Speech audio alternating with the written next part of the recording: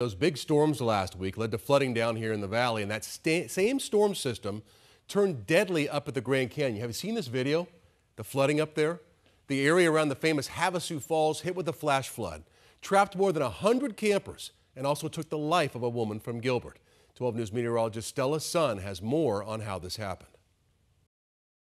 The Grand Canyon, the majestic steep canyons carved out by the Colorado River, nestled inside its vast landscape, Havasu Falls. Its turquoise waters drawing visitors to the Havasupai Indian Reservation. While nature can be calm and peaceful, nature can change quickly, especially during monsoon season. The rushing water causing flash flooding in Havasu Falls. Our radar data shows that most of the rain that caused this flood fell within 5 to 10 miles of the Supai area.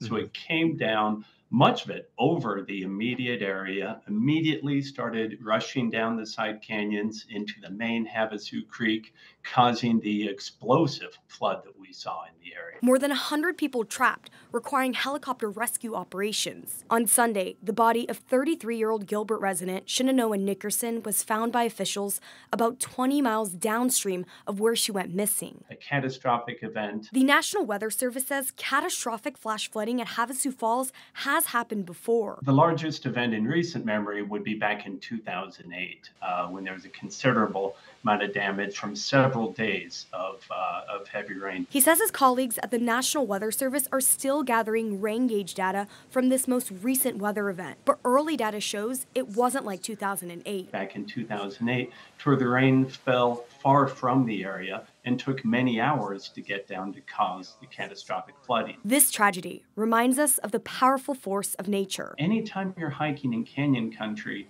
during the monsoon season, you have to be aware. You have to be aware of the forecast, of the time you're going to be in the canyons. Like in this event, we had a flash flood watch a day in advance saying, hey, the ingredients are there that we could see flash flooding the next day. Stella Sun, 12 News.